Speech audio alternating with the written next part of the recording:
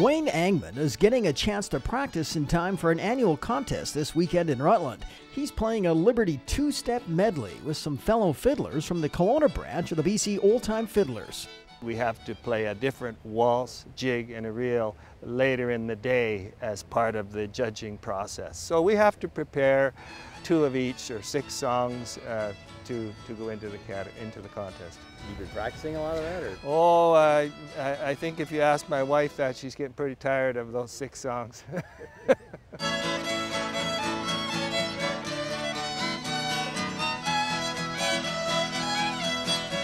35 fiddlers are expected to perform in front of judges on Saturday. Those judges will be looking for contestants to play a danceable tune, right on pitch, and play it with confidence.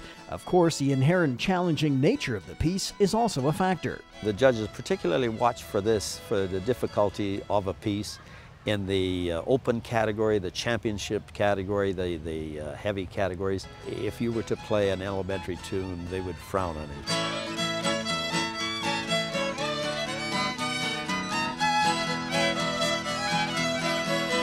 Most of these folks in fiddling have been with it all of their life. I've had music in my life for a long time. An uncle gave me a fiddle back in the 50s and I just put it away and it became a retirement project for me. So I started fiddling at age 60. Fiddling isn't just a pastime for the old-timers. It seems the music is becoming a hit with the youngsters now too, some who've been picking up the violin with incredible poise. There's something about a fiddle that's intriguing, I think, and very challenging. The bow is very difficult to master, and I don't know, maybe the sound, I can't imagine you don't do much rock and roll, yet the violin is considered the king of the instruments. It is a peppy kind of, toe-tapping kind of a music, and we play in schools too.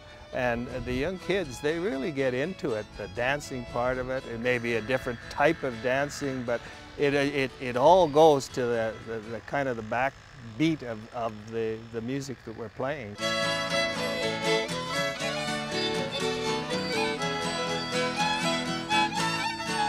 They've had a lot of professional training along the way that perhaps some of the older folks didn't. You know, most people just picked a little music up here and there as you go, but the kind of training that they get today for whether it's music or sports or academics, it's top-notch.